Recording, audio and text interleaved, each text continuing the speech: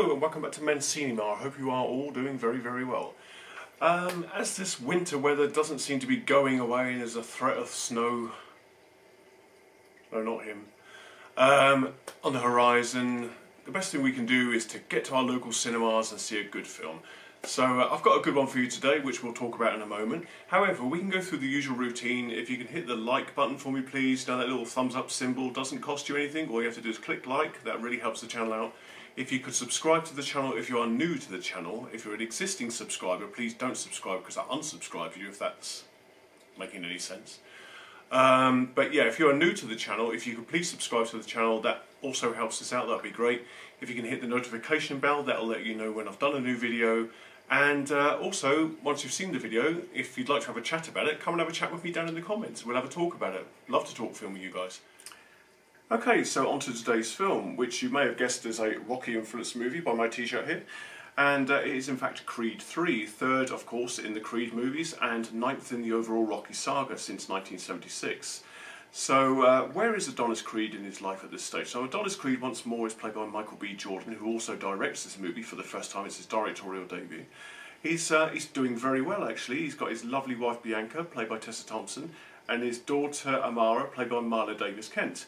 And everybody's fine. They're living in this big plush house, all the riches that you can imagine from a retired boxer, and he's also training other boxers down at the gym. So yeah, everything is doing absolutely fine for Adonis Creed in this movie. However, it wouldn't be a great movie unless there was a fly in the ointment, and that fly in the ointment is Jonathan Majors as his former best friend Damien.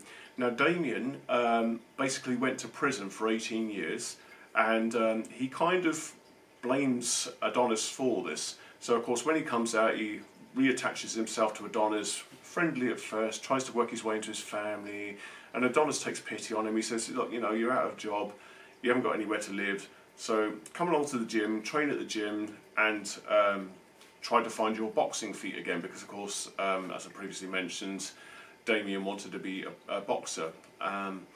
Of course, everything doesn't really go to plan. Damien starts to wheedle his way into his life and then starts to challenge Adonis for the title of heavyweight champion of the world. And of course there will be a boxing match at the end of this. It would be silly if there wasn't. So as we mentioned at the top, this is Michael B. Jordan's directorial debut, and he does a fairly good job. I mean, the thing is, it's a vastly different movie from what you're expecting from the Rocky movies, and that's the kind of issue that I had when I sat in the cinema watching this film. I think because we've had 9 Rocky movies in the past, there's a template to follow. And I was sitting in the cinema thinking, right, it should be hitting this beat right about now, and it should be hitting that beat right about now, and this should happen and that should happen. Some of the beats are the same, some of the beats are vastly different. Personally, I did think it was a bit of a slow start to the film. The film does take a long time establishing flashbacks and, of course, character development, which will come to play out later on in the movie. Yeah, I did feel that it kind of dragged a little bit at the very beginning, and I was just wanting it to get into that kind of Rocky mode, if you like. I think that's maybe part of the problem for me, is that I was looking to this to be similar to the Rocky template that we've had over the past, what, 8 movies? Including, of course, the last 2 Creed movies.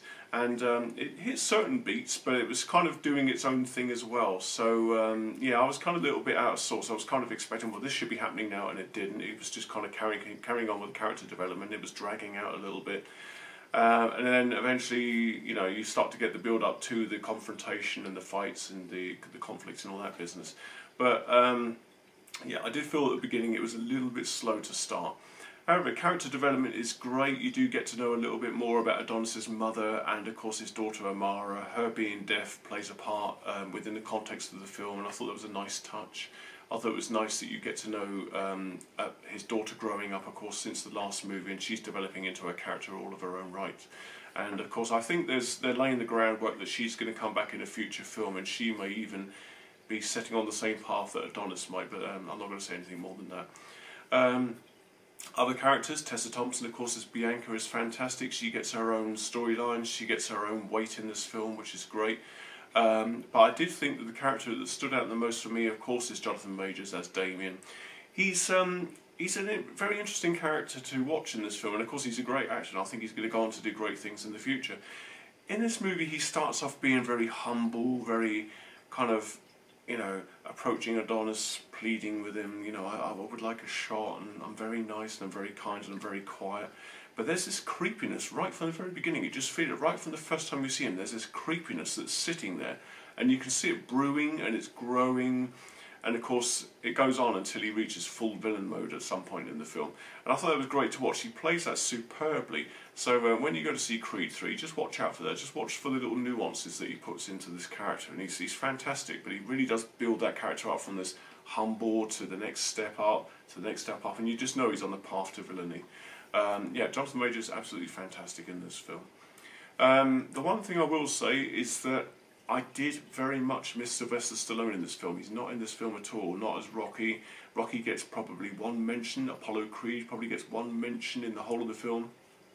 But they are really trying very, very hard to separate on from the Rocky saga and move on to do the Creed thing, if you like.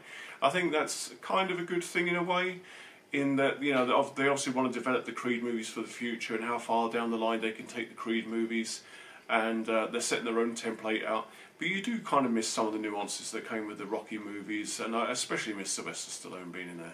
For me, visiting Rocky in the previous movies was like dropping in an old, kind of like an old uncle kind of thing. You know, you pop back into his life, see how he's doing, see how he's developing, see what his story is, and how he's changed over the years.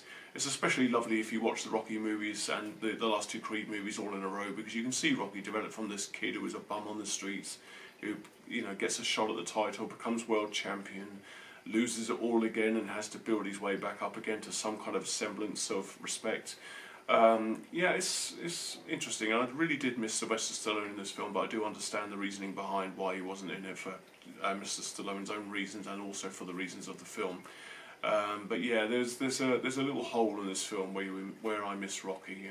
That might be the same for you, but you'll have to let me know in the comments if you feel the same way. Still, as I said, the Creed saga now has to grow and leave Rocky behind, move out of his shadow and move into the future. So it'll be very interesting to see where they go next. I'm sure there's going to be a Creed 4 and a Creed 5 maybe after that, who knows. You know, as long as the saga is successful, they'll keep on making these movies. And maybe one day it will spin out into something else. Maybe the Creed movies will be left behind and there'll be another character that we'll be following in the future. Maybe Amara, maybe it'll be called Amara 1 and Amara 2, who knows. Right, so yeah, do recommend you go and see Creed 3 at the cinema. It's a great watch. It's entertaining enough. There's one thing that kind of bugs me about it though. Obviously, I'm used to these Rocky templates, and I think it's quite difficult. I think it'll be better once we get onto Creed 4. I think once we've moved into that new kind of template. But yeah, there's certain things that kind of, it missed certain beats for me, and I was sitting there thinking, oh, it should be doing this now, it should be doing that now, and it didn't quite do them. But also, there's a kind of an artistic choice in the very final fight of the film. I'm not going to give too much away, but you're building up to the final fight.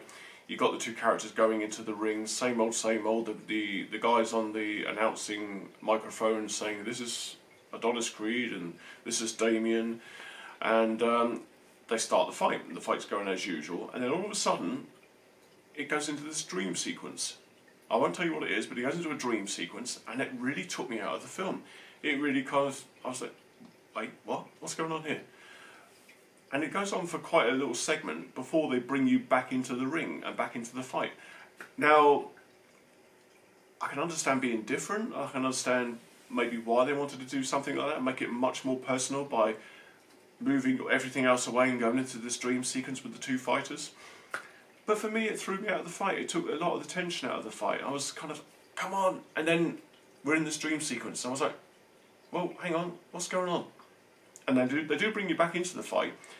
But it just kind of took me out of the picture for a little while. And I don't know that I like that. And I really don't kind of hope that they carry on with that kind of thing in the future. So, yeah, Creed, great film, didn't like the dream sequence. So, yeah, there you have it. That's our review of Creed 3. I hope you enjoyed it. So I hope you enjoyed that video. Thank you very much for taking the time to watch it. If you could do the usual for me, please. If you could hit the like button. There's a little thumbs up down there somewhere. If you could just hit that, it doesn't cost you anything. It just helps my video out, helps it get out into the world a little bit more. Yeah, like I said, it doesn't cost you anything. If you could do that, I'd greatly appreciate it. Also, if you could subscribe to the channel, that would be fantastic. Again, it just spreads the word, helps people see my videos a little bit more. Also, if you can hit the notification bell, you'll know when I've done another one of these videos. It will come back in your kind of notifications. You'll say, hey, he's done another film review, or he's done another dinosaur video, or something like that. And finally, come and have a chat with me down in the comments. I love to talk films, I love to talk dinosaurs, love to talk monsters and ghosts and all that kind of thing. Anything you like, anything that's relating to my channel, collectibles or anything like that, come and have a chat with me down in the comments. It'll be lovely to hear from you, and I'll have a chat back with you. Thank you once again for watching this video, and I'll see you all soon.